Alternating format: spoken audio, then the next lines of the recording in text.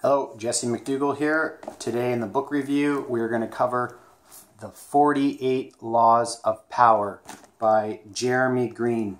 This book, simply amazing. If you're into entrepreneurship, history, martial arts, anything to do with like ambition or goal-orientated mindset, this book is just flooded with wisdom. It's one of the best books I've read in my life, is the truth. The format of the book, he goes through like his 48 laws of power. He kind of makes like, here, let's see one. Never outshine the master. I've kind of done that in my early 20s. You don't know what you don't know, right?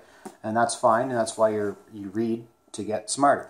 But he'll say, like, you know, he'll pick a law, and then he'll give you kind of some thoughts just on his view about the law, but then he gives you actual stories of history. And so for each law, he'll do, say, 2 different scenarios of actual real history from the early Roman days to the 1400s to World War I and II.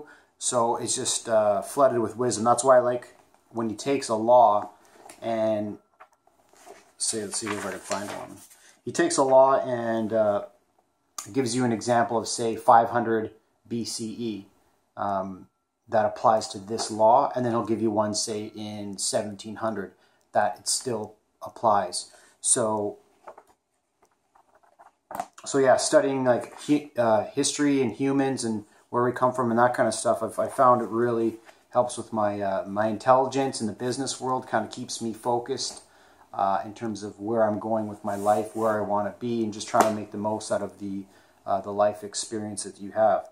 So here, I highlighted so much in this book. It was crazy. Let's see. Okay, Law 27.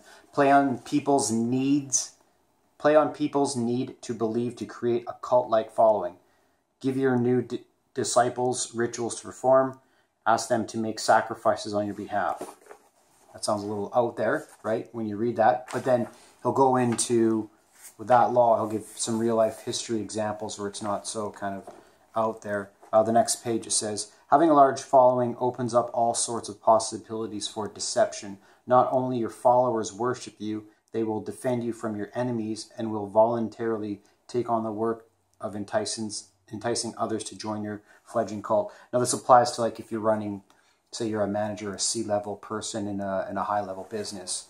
On that same, here, let's flip to a different one because I didn't really like that law. So here's one. Okay, got a lot here. Okay, Law 11. Learn to keep people dependent on you. Here's one interpretation. They won the battle after battle for their employers, only to find themselves banished, imprisoned, or executed. The problem was not ingratitude; it was that there were so many other condottieri, as able as valiant as they were. They were replaceable. Nothing was lost by killing them. Meanwhile, the older among them had grown powerful themselves and wanted more and more money for their services. How much better then to do away with them and hire a young, cheaper mercenary? That happens in the career. So in your business career, so you go to school, graduate university, get into, say, me, for example, accounting.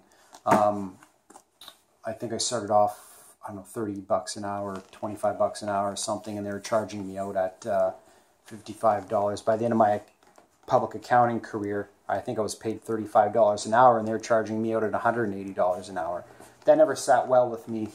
Then in the industry, another person that I know, he was the manager of an accounting firm, and he grew and grew and grew, and he was making $120,000 in salary, and he was a great manager and employer, and great manager and leader and everything like that. But the owner, it was a single owner of the business, fired him, even though he was great at his job, and he hired someone, and, you know, this guy who got fired, he was, you know, in his late 30s, and the owner replaced him with someone 10 years younger, just because someone younger will work harder and cheaper.